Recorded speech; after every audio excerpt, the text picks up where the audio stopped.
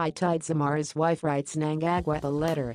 Itai Dzamara's wife Sheffra Dzamara has written a letter to President Emmerson Mnangagwa appealing that he intervenes in the matter of her husband who was allegedly abducted by state agents 5 years ago.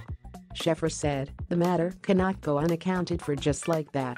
In a statement, Toni-Ann, Amnesty International's deputy director for Southern Africa, said, "Imagine not being able to tell your children if their father is alive or dead.